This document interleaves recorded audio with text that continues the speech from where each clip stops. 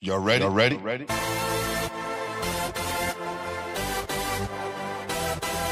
Yes. You have just stepped out into the world of chaos. Where everybody goes hard. Come on. Go hard. Go hard. Go hard. Go hard. Go hard. Go hard. Or go home. Never back down. You gotta hold your own.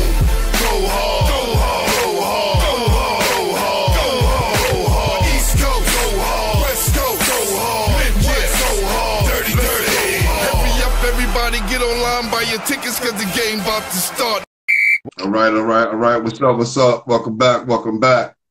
Yo. Yeah.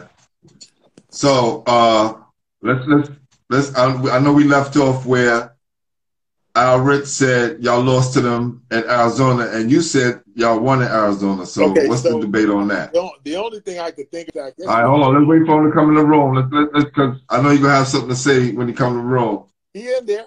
I see him. So, what's going on with that, man? So I think if I recall, I thought we played them in the first round. You kind of breaking up. You're breaking up.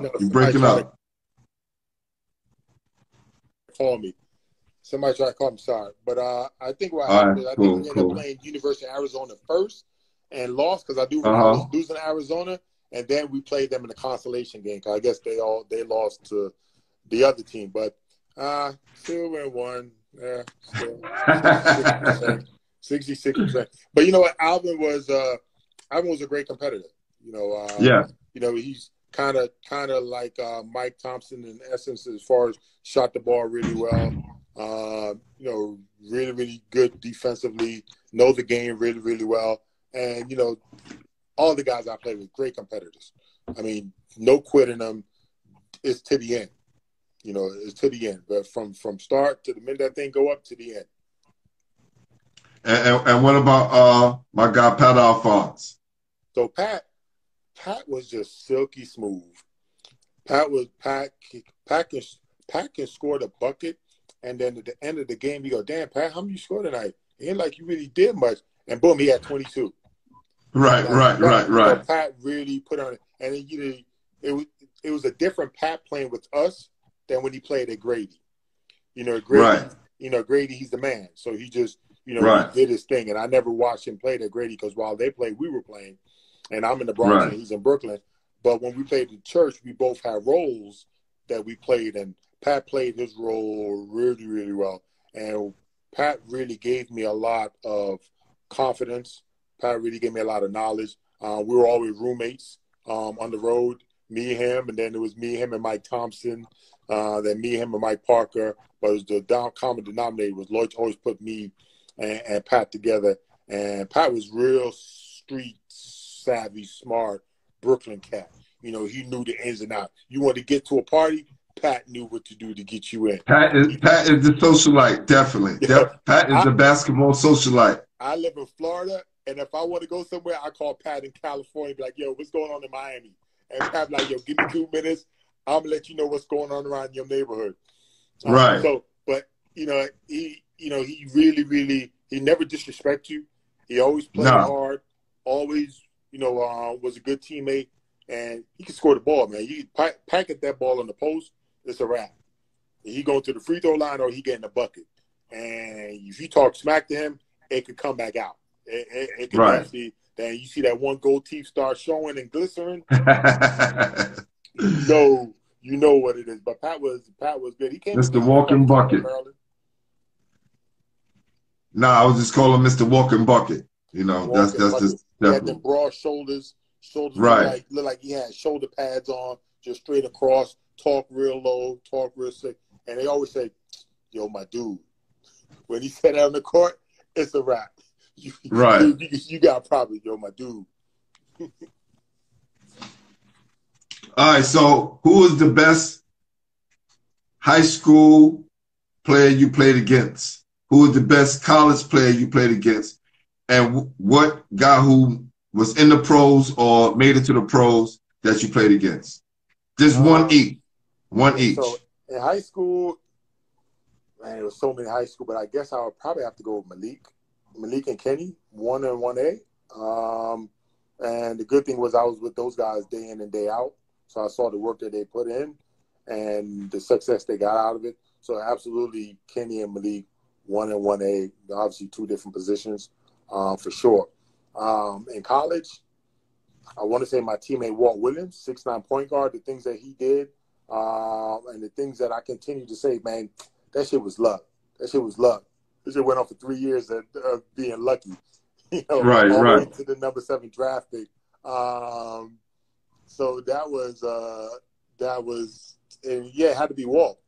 You know, Walt Williams, and then Christian Laettner was really good. And you know, I was still never a believer, even when he would bust my ass. I still wasn't a believer.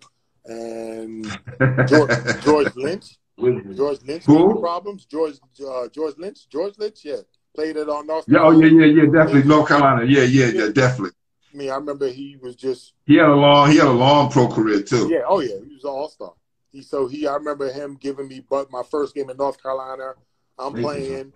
We get there. Everything is light blue. The court is light blue. Everybody in the stand got on light blue. I'm just like in the daze.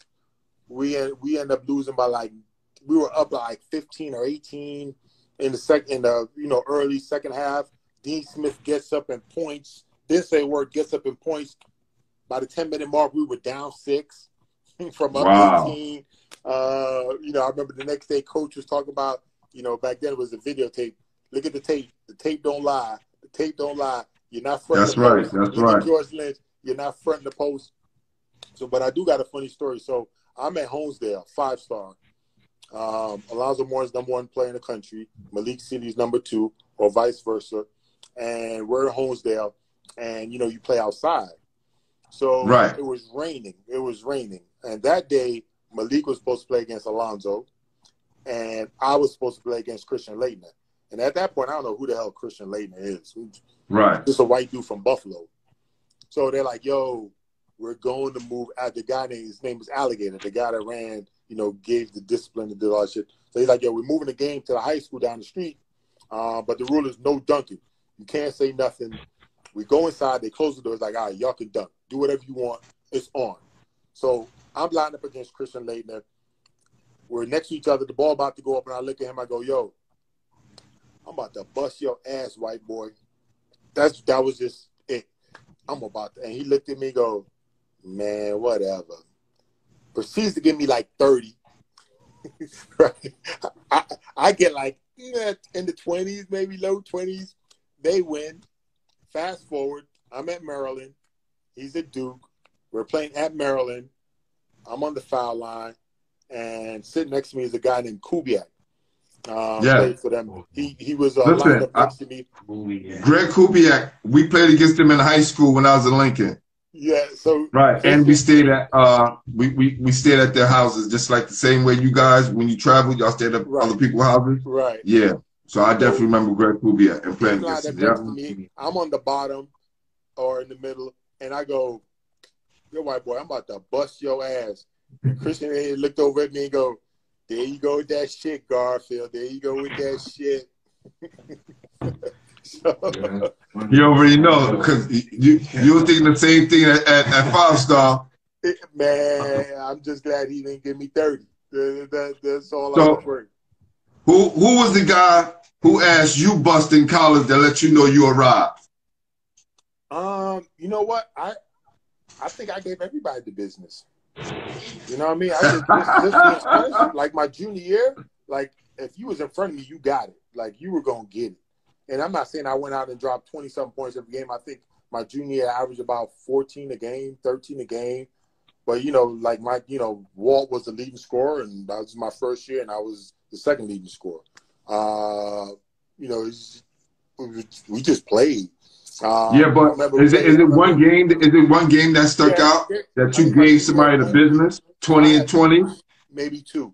So one game we're playing Georgia Tech at Georgia Tech, and by this point I was playing in and out, and they had Andy Geiger checking me. Matt Geiger, Andy Geiger played the Sixers for a long time. He was Matt Geiger.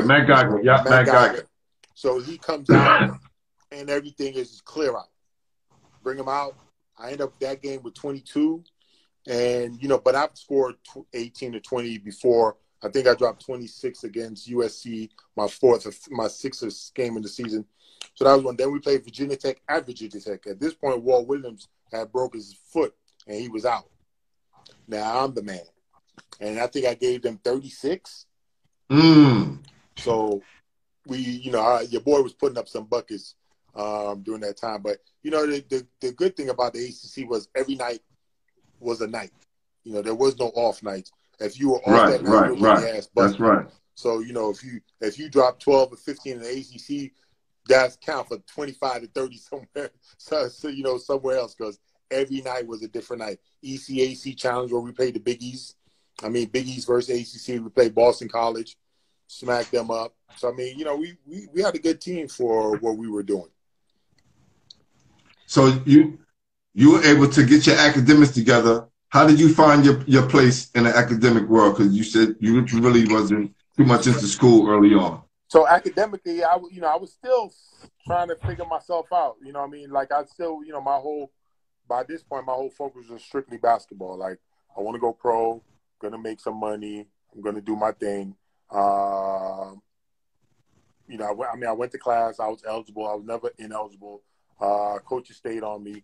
I still did. I left Maryland and didn't graduate. I didn't graduate. I didn't get my degree till probably about 12 years ago. I think I went back and got my degree just 2008 or so. I went back and started to go back and just say, this was something I finished. And the funny thing was, I was within like a semester of graduating, but I'm 21.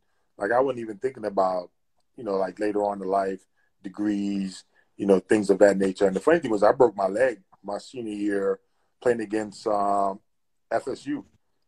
Charlie Ward.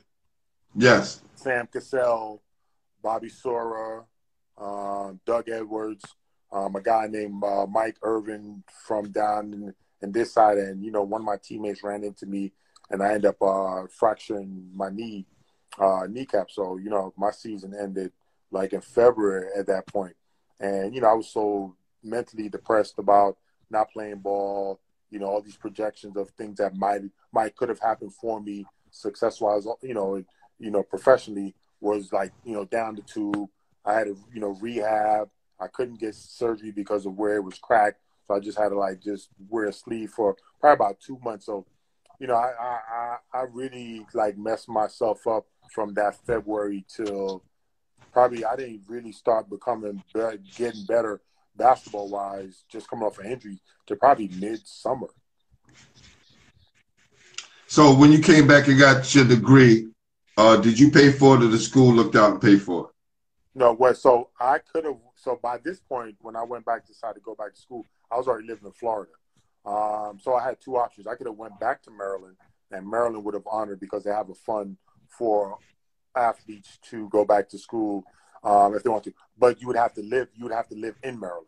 So your last semester you have to do on campus, and I have to live in Maryland. At this point, I have a daughter that was at that point probably was about 9 or 10, and that's the best job I ever have. And I just couldn't see myself leaving my child for 6 to 8 months. It would have been a great sacrifice, but I still couldn't do it. So I ended up going to college down here and got my degree from down here. But, I still get a lot of love from Maryland. I still wear my Maryland gear every day. They still take good care of me. I got honored a few years back. I went back up there and got honored probably about 4 years ago. So I don't regret any of my decisions in regards to choosing Maryland. I have some, regrets in regards to being more focused, being more serious, things of that nature, which would probably give me 4 years at Maryland instead of just 2. That's probably my regret. Really? Oh, absolutely. Absolutely. You could have played another year after your senior year? No, meaning if I did what I was supposed to do in high school. Oh, yeah, okay, I got you. Yeah, went there for 4 years instead of having to go JUCO for 2. Because my experience there was so much bigger. I mean, it was great basketball-wise. Like, I have probably 13 teammates, and I still talk to. We talk every day. We have a group chat that we talk every single day. One of them have the COVID virus, so now we work out every day and send pictures in the group chat. So I gained a brotherhood from college, from high school that, you know, I still talk to this day, and I'm 50. That's dope, man. That's dope. Basketball is just taking me to places I never would have gone. Made me money I would never would have made. Met people I never would have met. And all this just came from some guy that walked by the park one day. Was like, "Yo, you play ball? Come meet me at the train station tomorrow at 4:00." Who's the name of that guy? You remember him? Dave Jones from Gaucho. Okay. Got you. Yeah, got you. Yeah, Dave Jones, and you know, still to this day, I finally hooked up with him probably after, because I haven't seen him decades. I mean, I have not seen him since high school, and I hooked up with him through Facebook, and I just sent him a long post. Hey, you know, I really appreciate everything you've done, and these are things because of what you initially did, and obviously I sent him a little care package or some gear and stuff like that. So, okay, I'm thankful. So, are you doing anything with kids now? Because when I saw you doing an interview, you had a team with you. So I coach. So basketball has brought me. So I'm full circle now. So now I coach. I coach at a high school. I work at a high school as an administrator, and I also an assistant coach. I'm not into coaching like a coach, meaning, you know, like I don't wake up every day talking about, oh, I got to get on the court and coach these kids.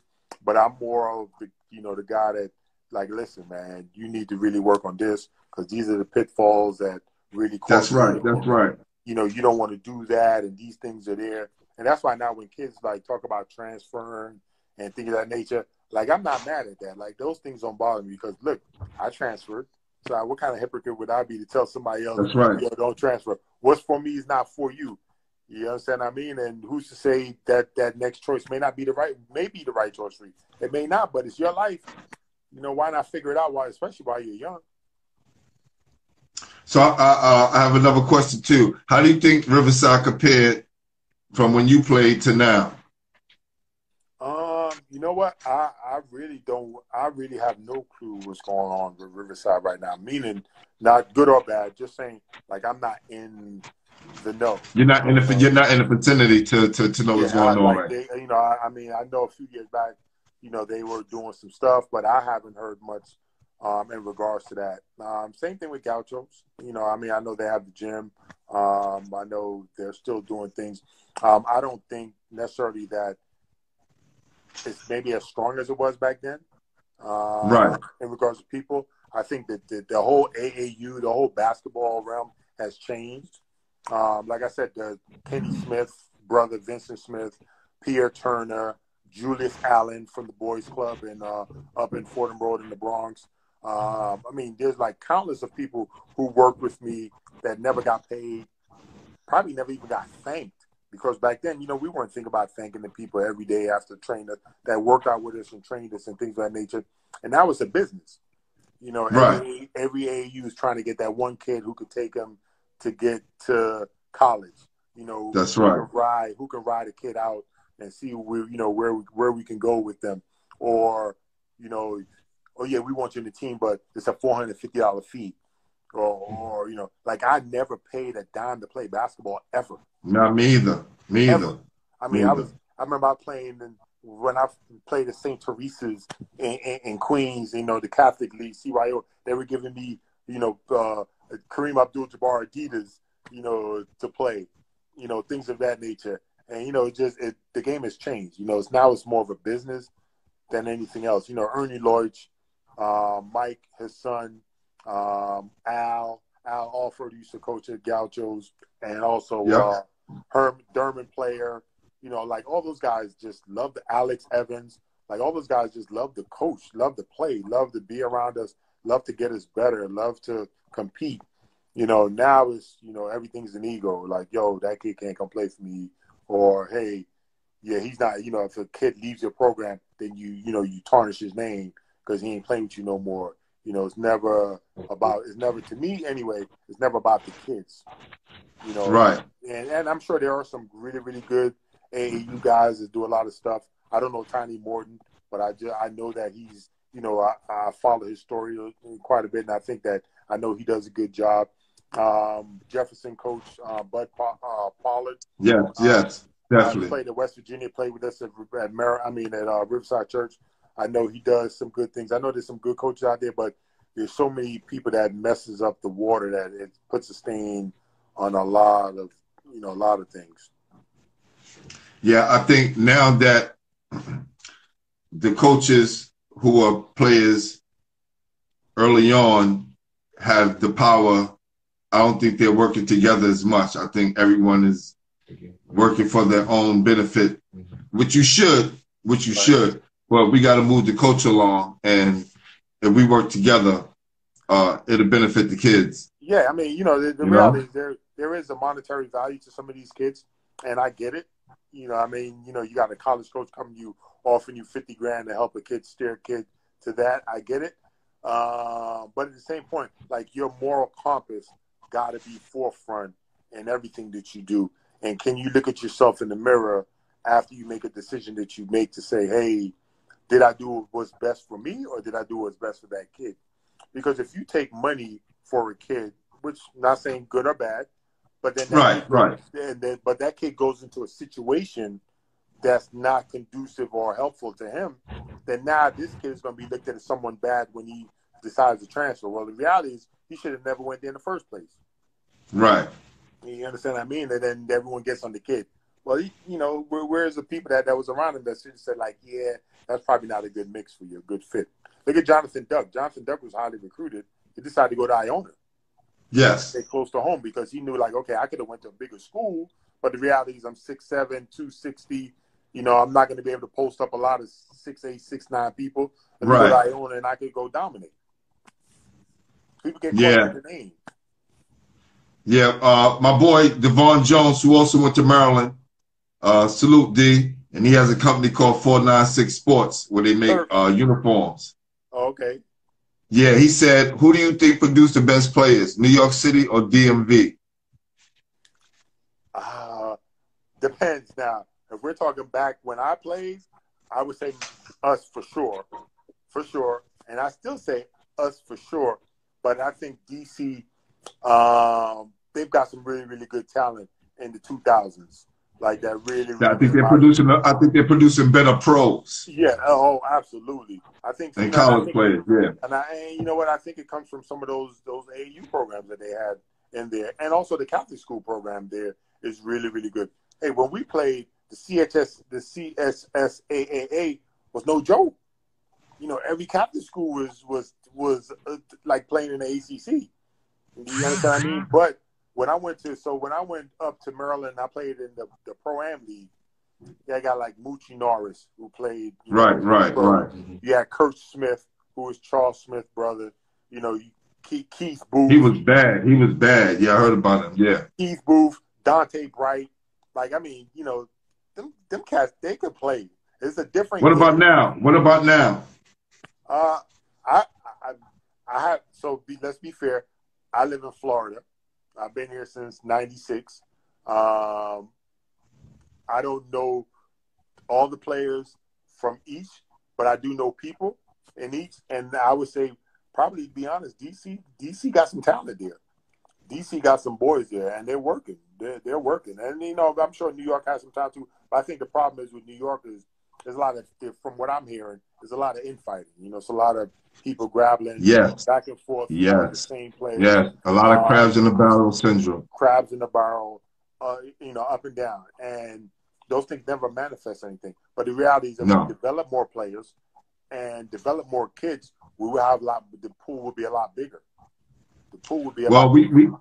We have a coach coming on Wednesday. Well, we have one tomorrow, and Jason Gilliam, right, from FMU. Jason lives down by me now. Right. He's Butchie now. Jason Butchie now. Malloy boy. Yeah, definitely. And then we got a New York City coach, Will Jackson. He coached Banneker. These guys are very tough, and they're not in the AA. They're in the A division, but they beat a couple of A division teams, AA teams. They beat Jefferson. They beat Boys and Girls, and they're on the rise. And this guy is doing very well by his players, as well as other coaches out there. But he's going to be on Wednesday. Jason is a historian of the game. Like Jason remembered things I had no clue that those things happened. Like I met Jason at Ernie and Bernie basketball camp at Fordham University back in like '84. And Jason has. Hey, listen, everybody went to the Ernie and Bernie camp because I went there as well. But Jason has pictures. How did he get a camera, much as to have pictures? You understand what I'm saying? And he remembers everything. He's a true student of the game. And you know what? He has so much success in high school and in college, and it all comes from him wanted to learn, wanted to be better, and didn't have the ego about it because he played behind people who were better than him. And then he played behind people who were not necessarily better than him. But he just stayed the course. He did his thing. And Jay's a man. He lived down the street from me. He don't call me no more, but, you know. And then he stayed busy. I don't know. Jason got like 19 jobs. Yeah. I see it. He's super busy. He's super motivated. And I love his energy. The baller too. Okay. I'll definitely get into that tomorrow, man. Yeah, I'll be locked in. I'll be tuned in. Oh, man, listen, man, I appreciate you, man. I want to show you your piece, right? Real quick, because my boy, he does it on everything. Can you see that? Yeah, I see that. Oh, nice. That's dope. And, okay. You know, we're going to frame him up. You know what I'm saying? Got to get that. Yeah. You got to finish Mike and put Drexel on mics, and, you know what I'm saying? He got you, Maryland, that block shot. I appreciate that. That's probably for sure, my brother. One of 3 that I got for my whole career in Maryland. There you go, man. My center was the second leading block shotter in the nation behind Shaq. Right. So we shift send everything to Cedric. His brother was the center at Maryland with Len Byers. Right. So, okay. But I appreciate you having me on. I appreciate everything. I appreciate the love. Listen, brother, it was my pleasure. You did it the hard way, man. And you did it. You earned your stripes, right? For sure. And even when you came up short, you dust yourself off. You got up and you went back. You got your degree and you solid now. Absolutely. And you give it back to the kids, man. So I salute you, brother. I just want to give you your flowers and say thank you for putting it down for all the times in New York City, man. Appreciate you, brother. Always New York. I appreciate everything, man. Thanks for having me on. Definitely salute, my brother. My man. All right.